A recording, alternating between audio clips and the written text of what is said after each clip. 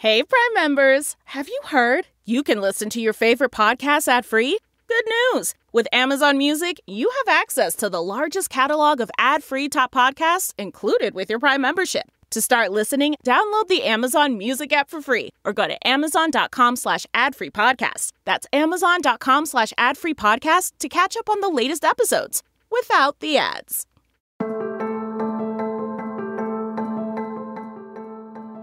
Hi, everybody. Sharyl Attkisson here. Welcome to another edition of Full Measure After Hours. Today, a Michigan plant exemplifies the national debate over foreign-owned companies providing jobs in the U.S. versus the national security risk. This story is interesting because it represents similar themes that are taking place across the country.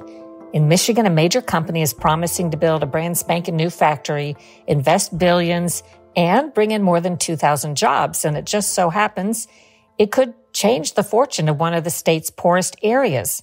So it would seem to be a no-brainer for the small township, Green Charter Township. This is about an hour's north of Grand Rapids, Michigan. It's situated in one of Michigan's poorest regions.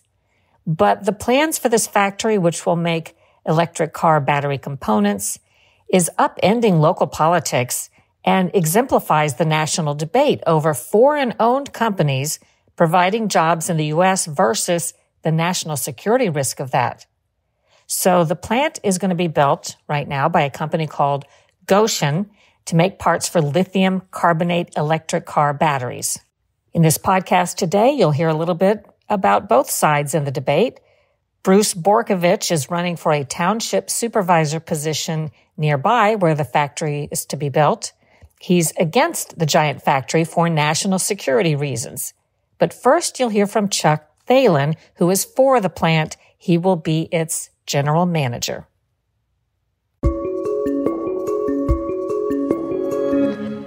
You can clear this up off the top. Does Goshen Incorporated have any Chinese ties? Goshen Inc. is a wholly owned subsidiary of Goshen High Tech, which is based out of China. Our ownership is comprised of stockholders, and VW is our largest stockholder. Is there any Chinese ownership? There has to be, I guess, if they're based in China. The founder of the company, he's the second highest stockholder, so he is Chinese.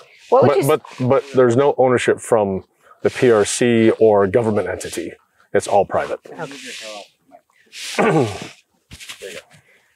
When you say there's no ownership by the Communist Chinese Party, we always hear that it's not possible to have a complete separate entity. If this is a business that's in China, there has to be some connection to the party and the government.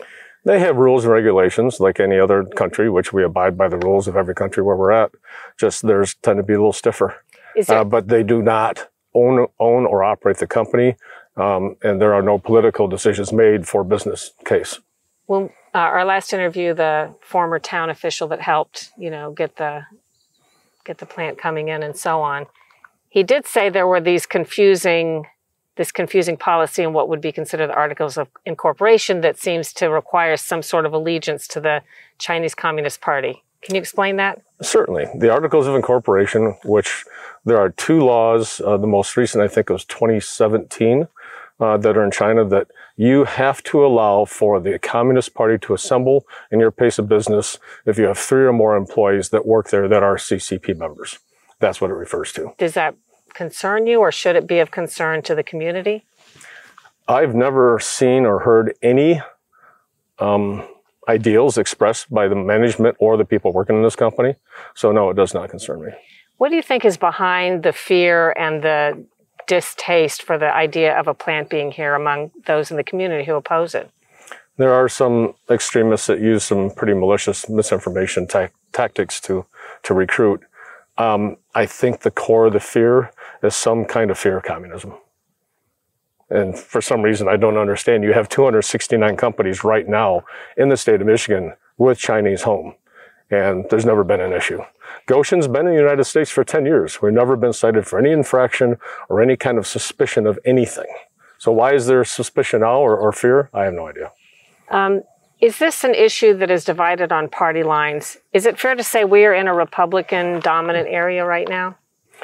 I think what I read is this area is basically 70% Republican, which is good because Republican nominee President Trump is inviting our company to localize in the state of Michigan.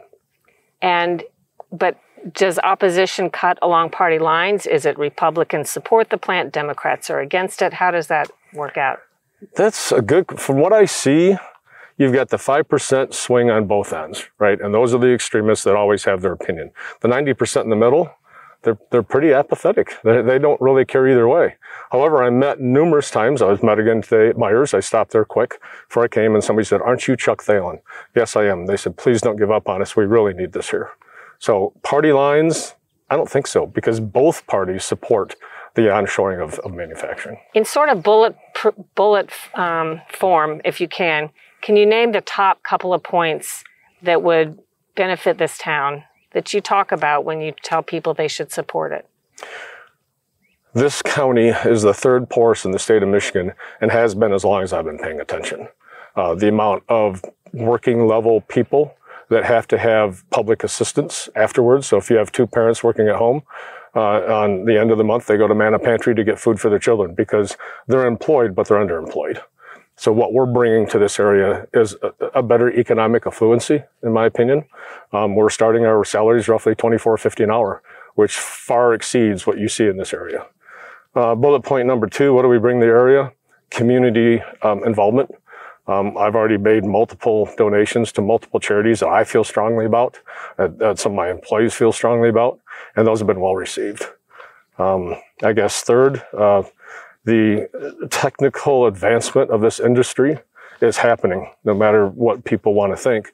And this positions Ferris State University to be on the forefront. See, they're also getting a number of grants to become the technical hub for EV in Michigan, where you have the other colleges that are more of the theoretical hub. What is the status of the project? Is there anything at this point that could stop it? There's always something that could stop anything, but right now the status is moving forward. As I was mentioning on the drive-in, we're doing our groundwater study right now. When that's complete, that goes to the architectural engineers, and the civil engineers drop the final site plan. Then we already have all the other documentation ready. We just need that site plan to submit all of our permits to Michigan Eagle and the EPA. And then if there's not a good answer to this, don't worry about trying to come up with one. But does this situation that you've been dealing with say anything on a national level about what's going on in this country in terms of businesses? And does it reflect on anything, in your view, beyond this town? I think it shows us that sometimes, like the election cycle that we're in, people get more hung up on politics than what's right for their community. And I'd like to see more of a community focus. Okay. Anything else you want to say? Yeah, is there anything I left out that you'd like to be sure we know? Maybe also mention, as I mentioned in the car, Goshen is being questioned as to whether or not we're going to be a bad thing for the state and for the United States. Recall, we've already gone through the CFIUS, voluntarily submitted for the CFIUS review. There were no negative findings. And the CFIUS review is the foreign business review that the government requires to be conducted, if I'm right about that. Right. U.S. Department of Treasury does their evaluation, and the response was that it doesn't even fall within the purview because we don't meet the requirements. Okay, the other thing that we've done is we were selected by the Department of Energy in 2019 to execute a $3.1 million project to develop new materials to be used in the United States for battery construction. So we've already been vetted by both CFIUS, the Department of Treasury, and U.S. CAR, which is the Department of Energy. So the Department of Energy is actually using this firm that has some Chinese connections for something that it said is okay to do. There's no threat, no risk. Yeah, we actually led a team, which included companies like Stellantis, General Motors, Ford, as they're going through the battery development specifically for cathode material and electrolyte. So we led that activity using our labs. We paid for half, they paid for half. We got a benefit from it too. But yeah, at the end of the day, the DOE and the U.S. Department of Treasury has no problem with us being here. And both presidential candidates have invited us to be here. So I don't understand why you have these rogue people trying to stop the project.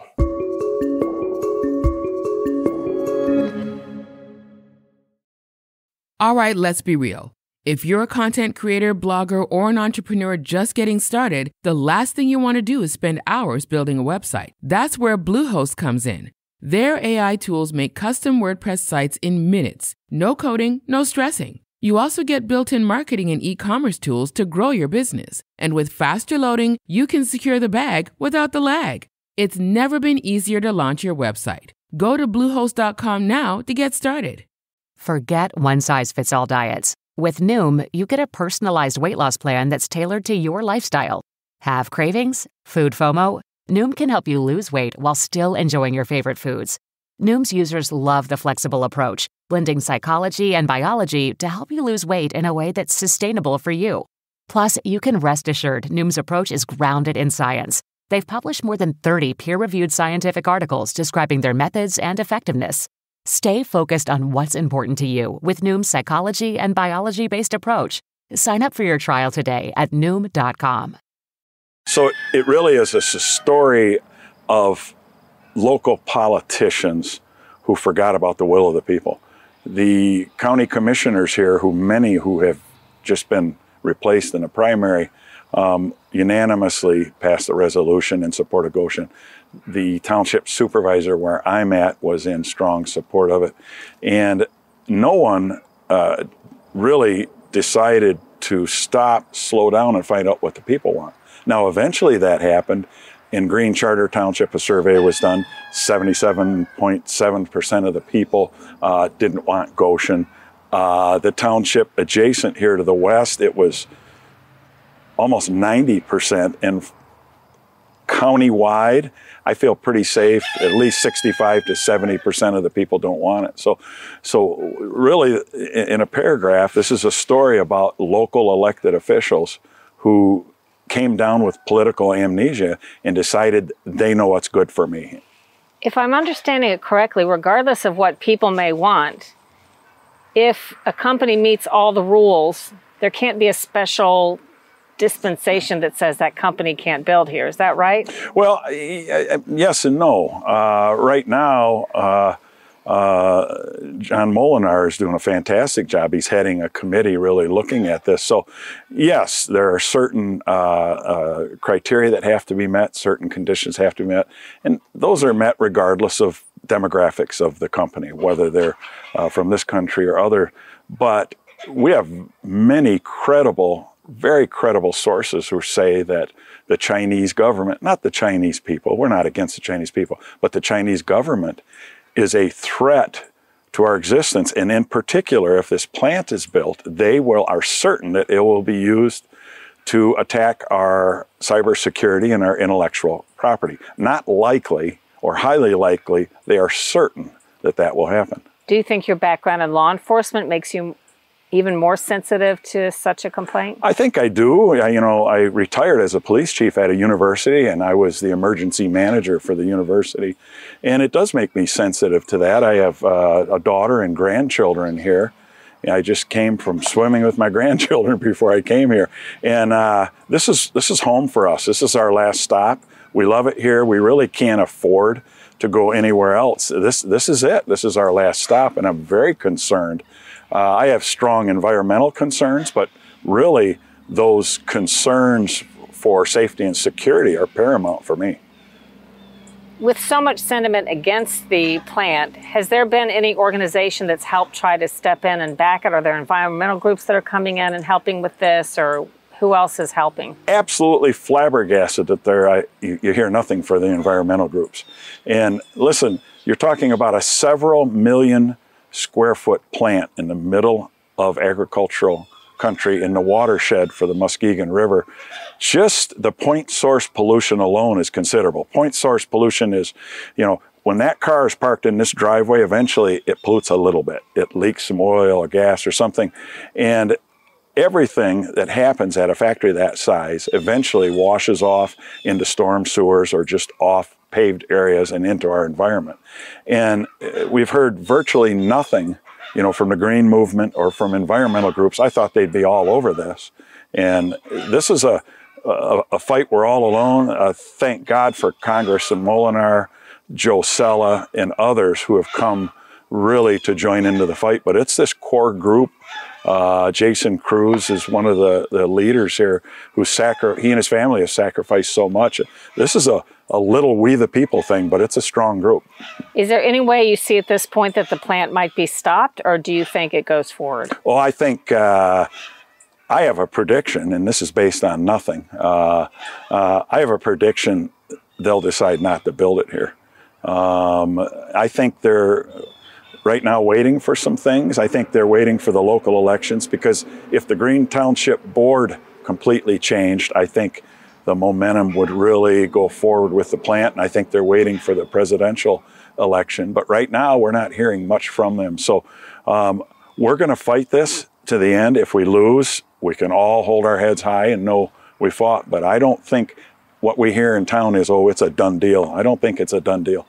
How do you see the presidential election potentially impacting this? I think President Trump would really drill down, take a look at this, and listen to all the national security experts who, and I'm sure he already knows this much better than me, what a threat the CCP is to our existence.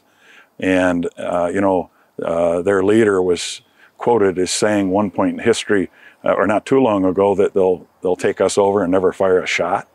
And, I think that's their plan. And in many ways, they're more strategic than we are, and maybe smarter than we are. So I really think Donald Trump presidency will change the tide on these things happening on our soil. The other side says that both Donald Trump and the Biden administration and the governor have all invited in these sorts of projects. Yeah, I think Donald Trump spoke in some generalities. I don't think he was specifically addressing what is coming in here. I think President Biden is invited in. Governor Whitmer, lock, stock, and barrel, sold her soul to the devil, sold her soul to anyone to advance her cause. This is something, another case of a politician deciding what's good for me up in Big Rapids Township, in Green Township, in the middle of farm country and deer hunting country. And my disappointment and disgust for Governor Whitmer in particular is I might have a grandchild, or my daughter might listen to this, so that's probably all I'm going to say. How do you explain the Republicans who had backed the project and subsequently got voted off the board? Yeah, so, I listen, I think there's a basic fundamental of conservatism that we believe in business. We believe in businesses taking care of people rather than government taking care of people. So I think when this began, it was very much, wow, here's an opportunity to bring a big company in, provide a lot of jobs, benefits, a real shot in the arm to the economy. But then as we drill down and think about the environmental risks, and then in particular the security risks that we've now been educated to. I wasn't thinking security risks when this first came. I spoke at a rally and I really talked about the environmental threat. And then I listened to former CIA director, Secretary of Defense, our current FBI director, Christopher Wray, and all of these top experts with no real skin in the game financially are telling us this is a danger to our existence. And I don't believe it just doesn't, it stops here. It isn't that I just think it doesn't belong here. I don't think it belongs anywhere on American soil. Why shouldn't your community benefit, particularly in light of the fact that it obviously needs it could use an infusion of some wealth? Sure. And no one will argue that. We're looking for the right industry here and the other dynamic is there are people who think this is a magic pill that's going to end unemployment. And we have one person did their own survey, not a professional survey, their own survey, and found out there were from 1,500 to 2,000 jobs in this county that people aren't even applying for. I also think if this is built, I think there will be people from other counties who come here and work. So this isn't just a cost, Mecosta County, gain-loss thing. But again, I think you have to weigh, you don't dance with the devil just so that you can buy a jet ski and pay your mortgage and go to the grocery store. And I don't think the risk is worth the payoff here.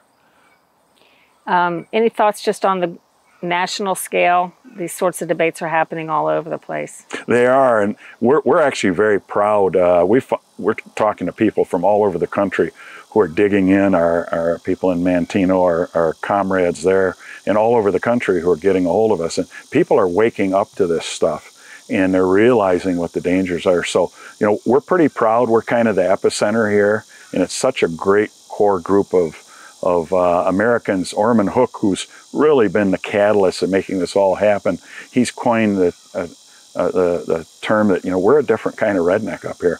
And we have people involved in this that are very sharp people. They're politically savvy, they're committed, they're patriots. Many of them are strong Christians and very committed to this. So we're in the fight. If we lose, we lose. We can keep our head up, but we don't plan on losing. Okay, thank you. You bet. Sounds good. Do you have animals at your Chickens. homestead? Yeah, Chickens? I have a gorgeous farm about 3 miles from here. We have 82 acres and 4 ponds. 82 acres. Who mows that? So gorgeous. What's that? Who mows that? It's...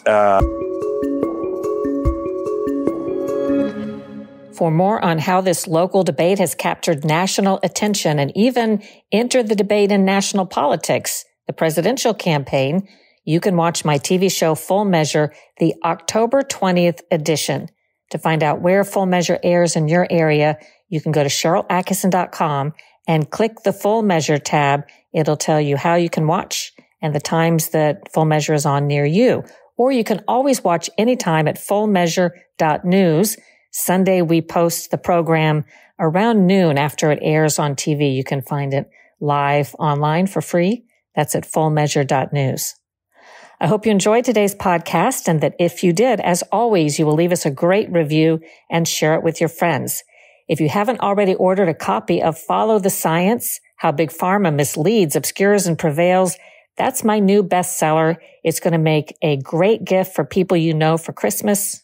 I'm hearing from a lot of readers who say it has so much practical information in it for how to take back control of our health amid a very corrupted medical and scientific establishment. But before I give you the practical advice, you will hear some of the most egregious, true stories about what's been happening inside our medical and scientific establishment. It involves dangerous drugs and vaccines, ethical violations, misinformation, and even crimes. But I've got the data, the goods, and the documents that back all of it up and will help you understand why it's never been more important for you to get information like what you'll find in Follow the Science, on sale anywhere. Do your own research, make up your own mind, think for yourself.